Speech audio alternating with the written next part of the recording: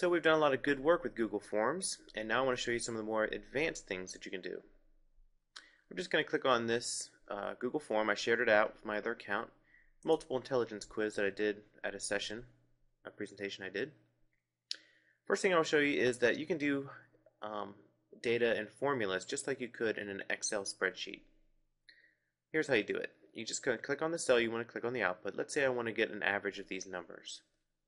Click on the cell you want the output to go to, click on the function button, and click on average, and then you're going to select the cells that you want to average. Once you have them selected, hit enter. It'll do it for you.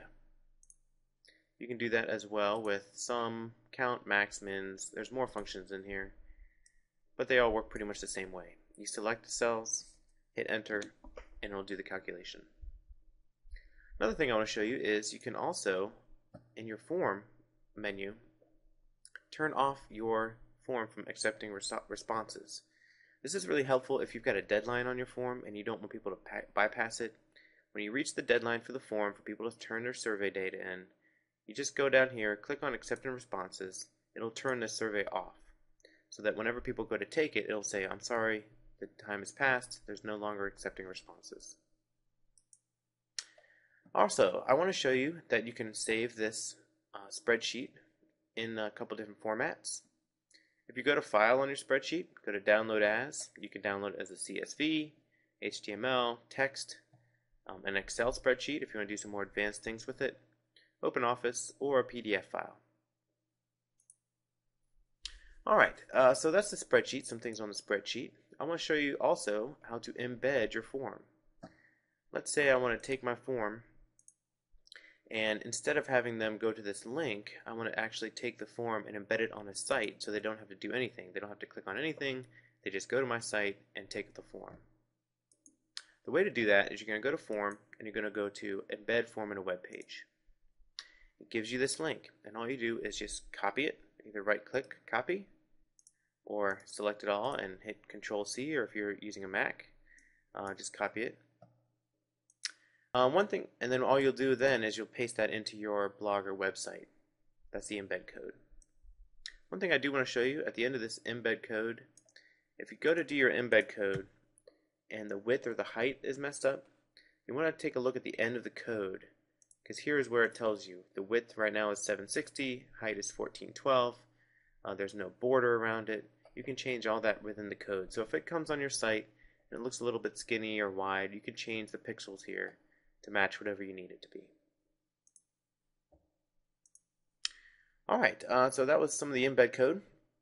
Next thing I want to do is show you a couple things you can do with the actual form. I'm going to go to Edit Form. And one thing I want to show you is that you can add sections to your form. Sections and page breaks. Here's how you do it. You can click on Add Item, go down to Section Header, and you can put the section name here. I'm just going to put section 3,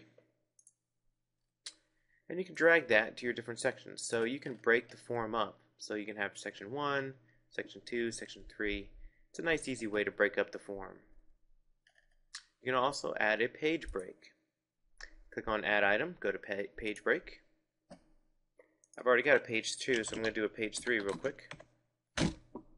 Hit Done. And again, this will do different pages, and I just want to show you what that looks like. I'm going to drag a question down into page 3, and then I'm going to go to the live form to show you what that looks like. Alright, so I've got this form, and I'm just going to, there's a couple required boxes, so I'll make sure I fill that in. So we've got your questions. Here's my section header, section 2, section 3, and then down here, instead of a submit button, it's now going to say continue. It takes you to page 2. Again, continue, page 3, and finally when I've reached the end of my pages, I can hit submit. So that's a way to customize your form a little bit. Next thing I want to show you is a little bit about how to add HTML code to your description in your form. I'm just going to show you a little bit, and then I'm going to direct you to my blog, which I have full directions for. In this top section here, where you've got your description or what the directions you want to do, you can actually use HTML code in here if you're good at it. If you know how to do it, this is where you could put it. So let's say I want this to be bold. I will put the HTML coding for bold, which is $B caret.